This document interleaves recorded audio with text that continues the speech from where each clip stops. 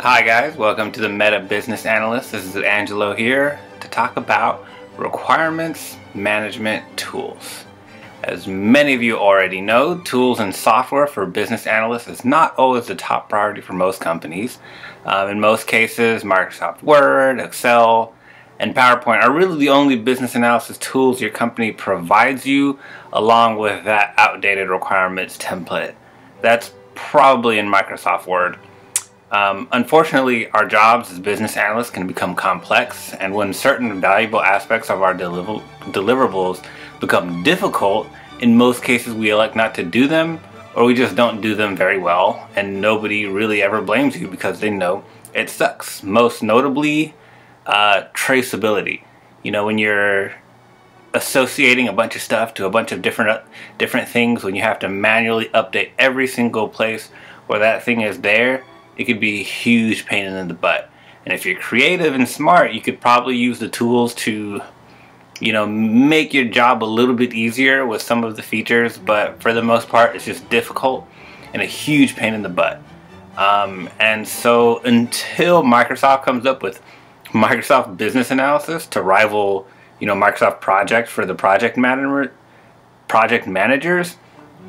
there are tools out there to bring some sanity into your everyday life.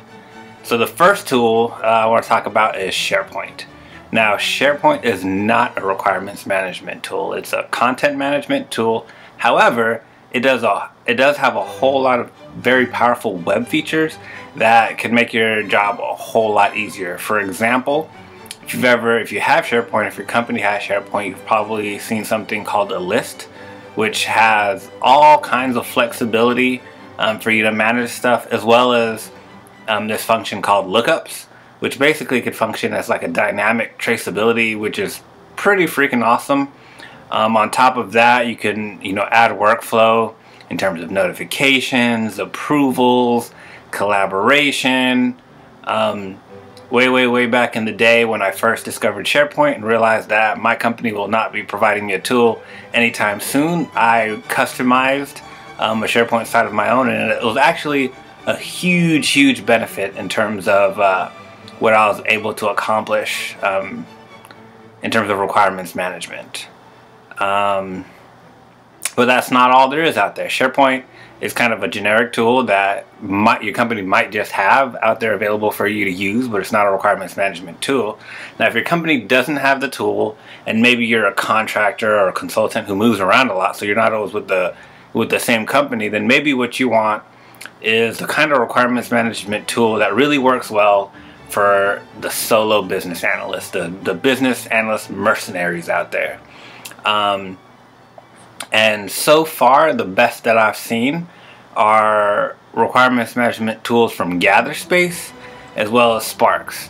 Now, Sparks does have enterprise level capabilities, but for just like $200 basically, you can get a full requirements management tool just for you on your desktop. You don't have to constantly have a subscription, blah blah blah, etc. and so forth. But of course, because it's on your desktop, you don't get some of the awesome, you know, capabilities that you would get from it being online, which is why in that fight I would go with GatherSpace. It's probably one of the most affordable for a single business analyst, and you can actually, you know, if you're using it, your company's like, wow, that's really awesome, like we need to get everybody up on that. It's scalable. Like, you could buy licenses for a much larger group, and then everybody on your team can have it, as long as you're willing to be that first person to kind of, you know, put your money where your mouth is and get a tool. Now, if your company is behind you, and they're ready to move up in the world of business analysis and requirements analysis, then an enterprise-wide requirements management tool might be right for you. These are obviously the most ideal because, you know, in most cases, requirements aren't about just you and one other guy. It's about several different functional areas, all kinds of different people. You need to get approvals. You need to do all kinds of fancy stuff. And if that's the case, the top two for me are JAMA and Blueprint.